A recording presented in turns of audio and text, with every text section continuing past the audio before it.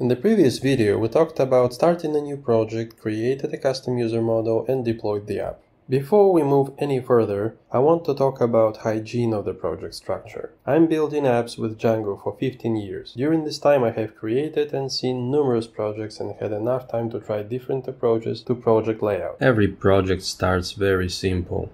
You create a first app, you add it to settings by to installed apps, you go to models, you create some models for your application, then you add some views, then you add some more, and after a year, you can't recognize your own project because it grew very huge.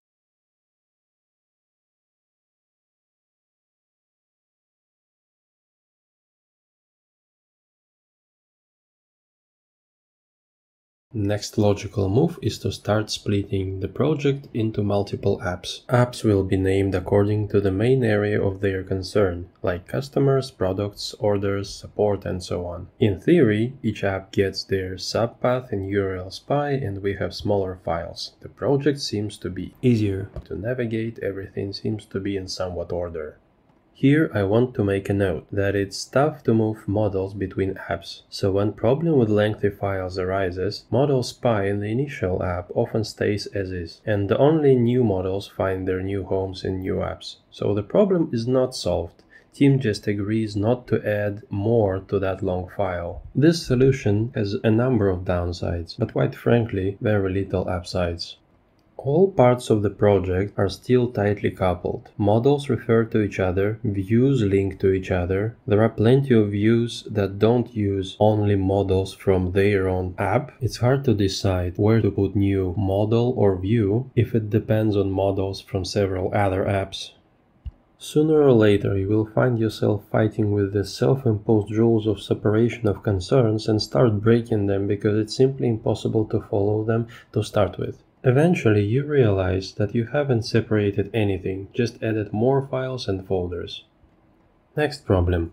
It is not an easy process to delete an app from a Django project if it has models that have relations to other models in the project. The application in question will stay in the history of migrations in other apps. So deleting such app in this case is not impossible, but tricky. To summarize this approach, you will likely to stay with one app with huge files, add more apps with smaller files, creating even bigger mess without any benefits. Now let's see how you can put things in order within one app. Create models package and Python files within it.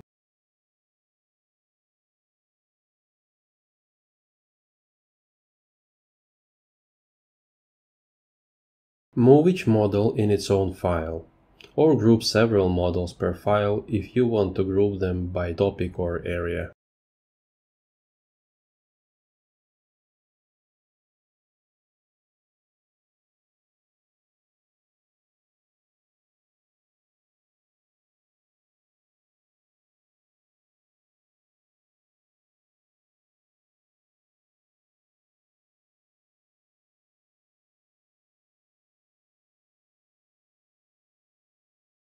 In foreign keys you have to use string to point to another model since it's not present in the same file anymore.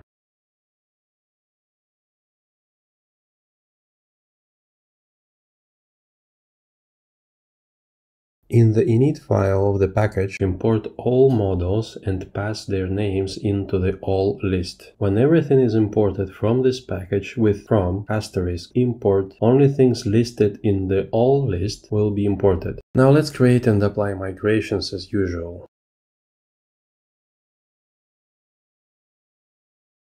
Similarly, create the views package. I prefer to group views in files by model they use or a topic.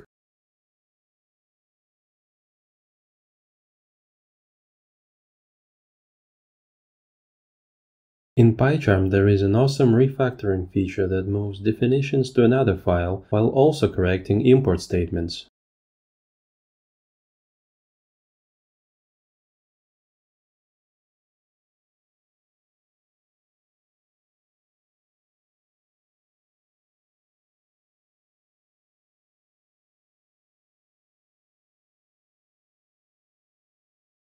In the views init file, similar to models, import views from the files and put them into the all list.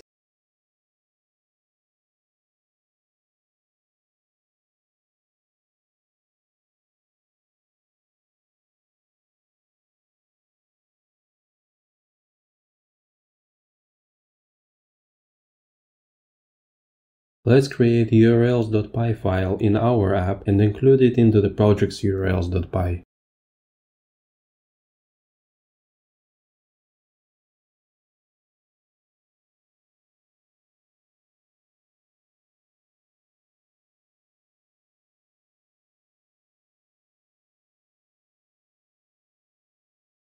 Now list all the views in the url.py. You can also split lengthy url.py if you want, but I don't find it convenient.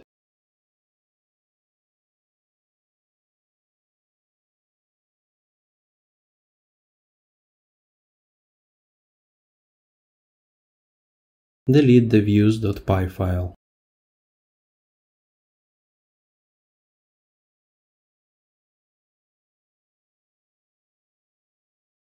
Similar to what we did to models and views, you can also do to admin.py. Create the admin package and Python files inside of it.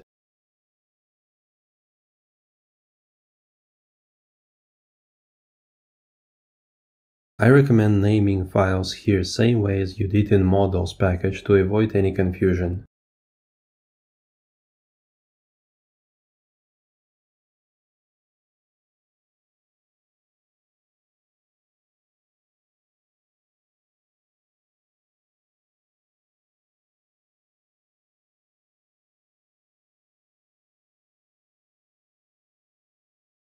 In the init file, you don't have to list anything in the all list, because you won't be importing anything from the admin package.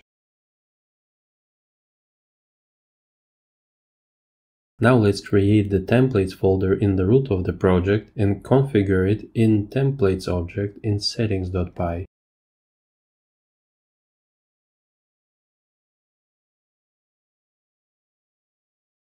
Marking directory as template root helps PyCharm check path's existence and faster create missing files.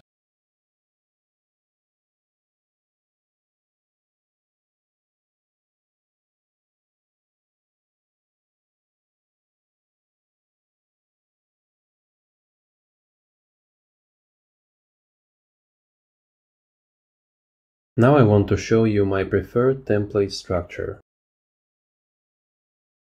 The base.html in the root of templates directory, so we can override it for all templates which extend it across all libraries in the project. The base HTML in the app directory, which extends the root one. And then all templates of the app extend from app's base HTML. All this is done to have consistent template blocks and control over included static files like styles and JavaScript files.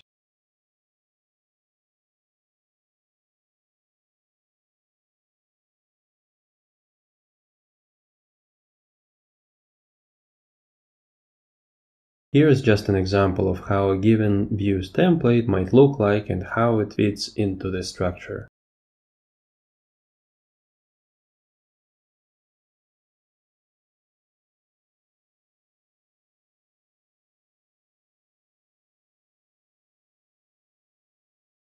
Static directory will be in the app directory. Mark it as a resource root in PyCharm for auto-completion and path checking. It comes very handy in templates when referring to static files.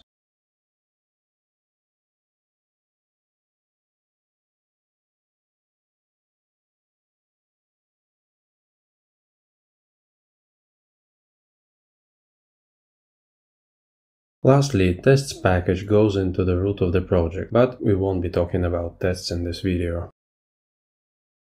This concludes our video. Thanks for watching, see you next time.